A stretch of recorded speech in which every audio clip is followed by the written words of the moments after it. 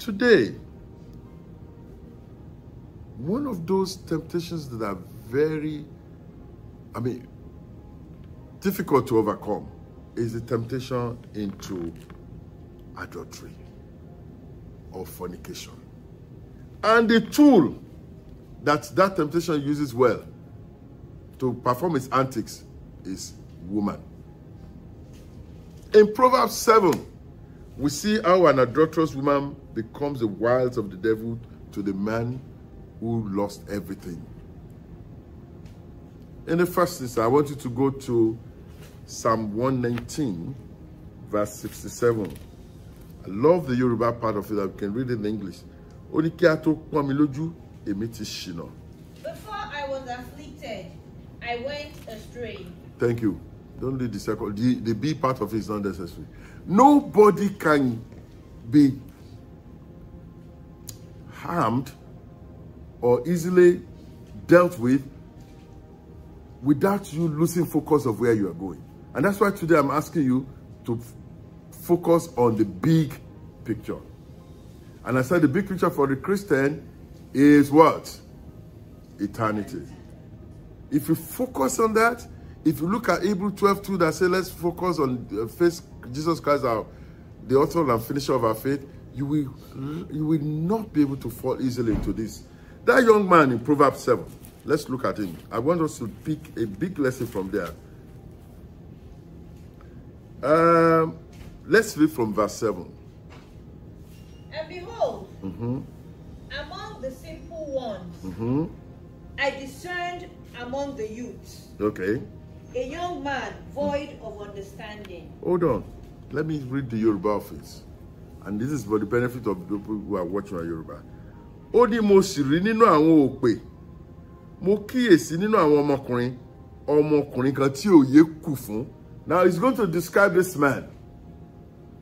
In the first instance, the big lesson I learned is that this man, if he was knowledgeable enough, if he had understanding, he would not fall into these wiles of the devil that comes with the woman that is adulterous. And now listen to it. Passing through the street near her corner, and he went the way to her house. Ó ń kọjá lọ ní ìgboro ilé etí igun ilé rẹ̀, ó sì lọ sí ọ̀nà ilé rẹ̀. He was going. Yeah. In the twilight, in the evening, in the black and dark night. You can see that kind of person was a wanderer. He just wandering around. If he knew, one man used to be my driver in Nigeria. Sorry to mention this. I went to him, he was the one driving me. Somebody gave us a car, he was driving us. So, where I was staying in Lagos, he was to come and see me. So he would pick me. I wanted to go back to Ibadan or wherever that time. I think I was traveling back to Ibadan. This man came with another young man that was my driver. That one was my driver. So when they got to Ikeja, the man saw those people doing, those rondo people, and he forgot himself.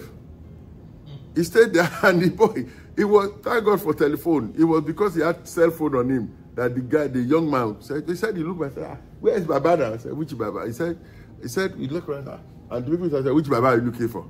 So he called him, and so the man was looking at those people doing I said, he was a wanderer. That's the kind of man that easily, so if you wonder, if you are a wanderer, somebody that goes there and they're not facing your own business, not focused on your eternity as a Christian, you will wander away. And that's why Kato Pomiloju at Mumishino. Read further down. And behold, there met him a woman. If he was going his own way, we didn't have met that woman. Okay. And behold, there met him a woman with the attire of an harlot and subtle of heart. Thank you. So the woman, the rest is story. Read further down. The woman told him, don't worry, my husband is not at home. Let us go there. You know what they say in Nigeria, let's go there, not trouble they ask you to come for. So the man followed her. She is loud and stubborn. Her feet abide not in her house. Now, watch out those women, the loud women. And even herself, she would never stay in her house. Yeah. Now is she without, now in the streets, and lieth in wait at every corner. Isn't that describing to you what harlots look like? Those good evening, sir, people. That is a temptation for the Christian. They are describing you, Christian, alagbere, that is jumping up and down, jumping up and down. You move from one place to the other. You move from one place to the other. You are leading yourself gradually because you're not focusing on the big picture. Please say that. They will read the rest at home, but I'll just take one. I'll ask you to read one more part. The man stupidly followed that woman. And in verse 22, he followed her like a cow that is being led to where he will be killed. Please read that one. He goeth after her straight away, as an ox goeth to the slaughter, or as a fool to the connection of the stocks. You see, if the man was focused on the big picture, he would not fall. That's temptation. I've told you that this temptation comes in many forms, but we're using this as a template to let you understand. Now, I love this part of it. 23.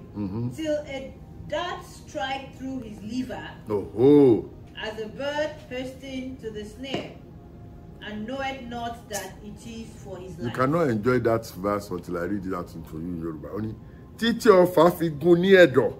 Be a yetin yara bossy no okun. Tiko si mo pe fun emi ohun ni.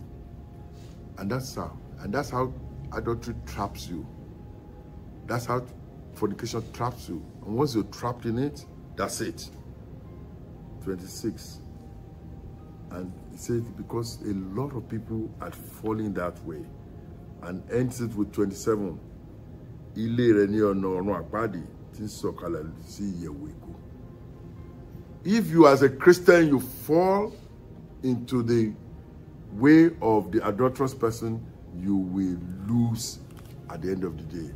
And you go into hellfire because you did not focus on the big picture. And that's why James in James 1 advises us that when we're going through problems, let's look at James 1. James 1:12. Blessed is the man that endureth temptation.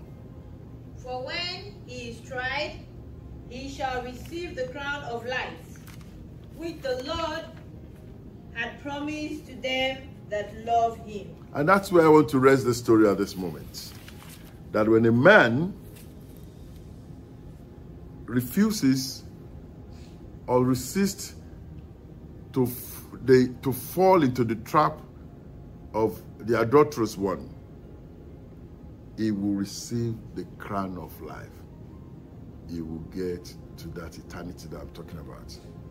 So I ask you, whoever is watching and whoever is listening, that when you focus on the big picture, which is eternity, you stand to gain and resist temptations.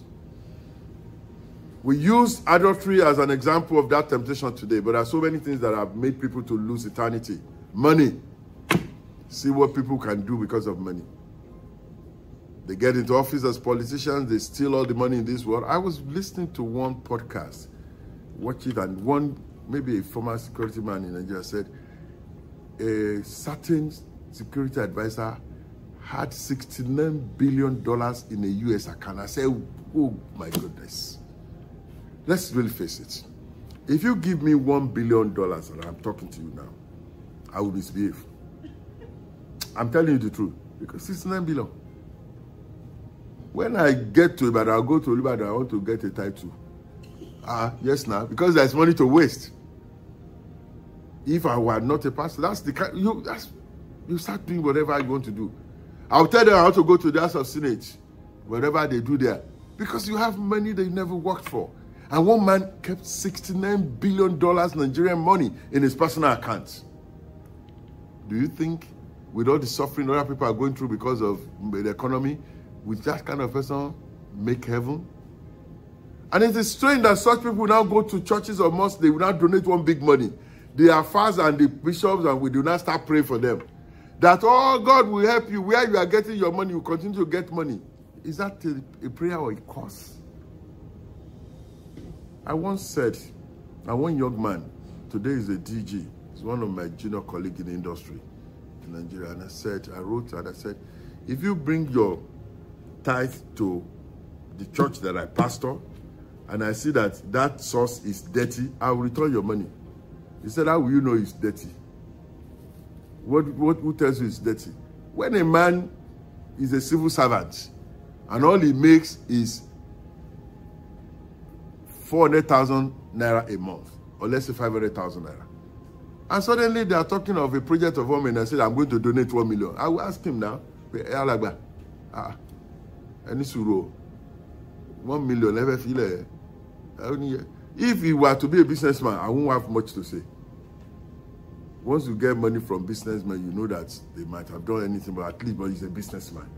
Why can a civil servant whose salary is, say, let's say even say his salary is 200 million per annum, 200 million, and they're talking of a prayer and they say, I'll give you 50 million.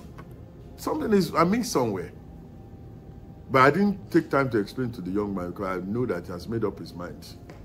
That wherever I was going, his pastor has made him. I've heard stories of pastors that people who have gone to defraud other church government in order to look good before pastors. I don't want to go into that, but I just want you here to focus on the big picture, which is eternity.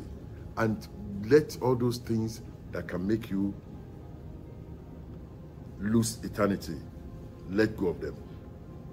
Because I know there's another fellowship in heaven. And on that note, I want you to know and determine today that no matter what happens, you will focus on the big picture, eternity. And when you do that, your life becomes guided by the principles of those who want to make heaven, not the one who just say it. May the Lord God be with you. Amen. May the Lord God guide you. Amen. May the Lord God teach all of us how to do his will. Amen. May we never miss the step that will take us to the kingdom of God. Amen. And when it's time for the Lord God to harvest the elect, we shall be part of those that will be harvested in Jesus' name. Amen. And this is my wish and my prayer for you this moment, that as the world seems to be coming to an end, you will not lose the kingdom. In Jesus' mighty name.